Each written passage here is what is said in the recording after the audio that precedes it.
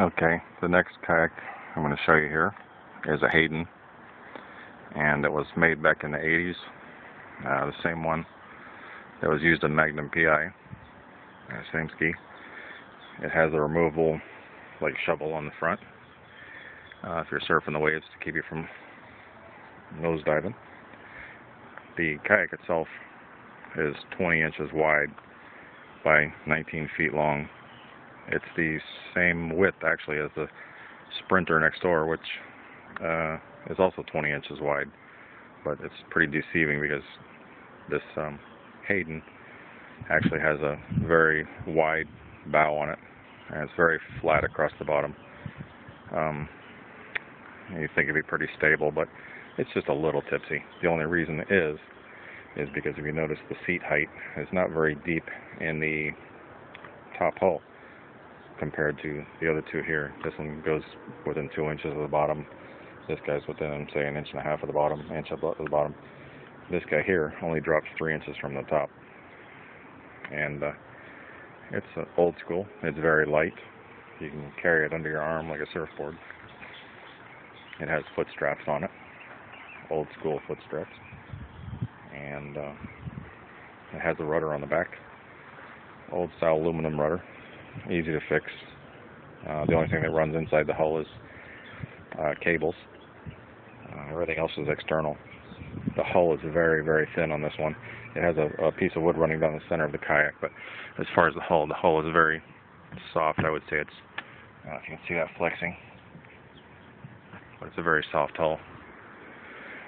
So you wouldn't want to run into anything with it or come crashing down from a big wave. This one's already got 2 repairs on it where it's split.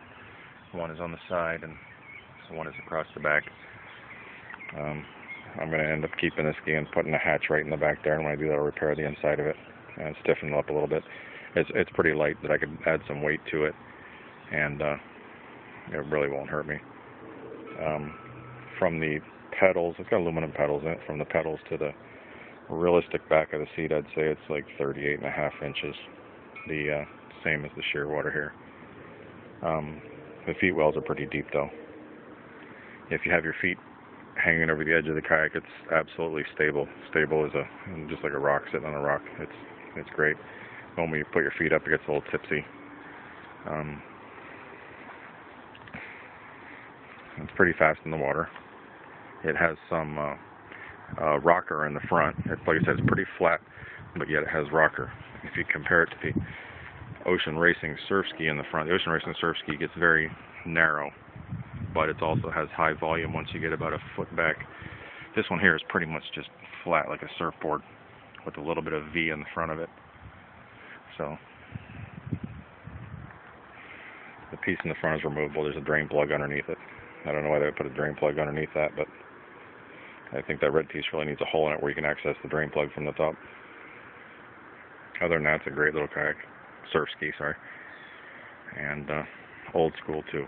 Let me stand back, give you an idea what that looks like with the rest of them here.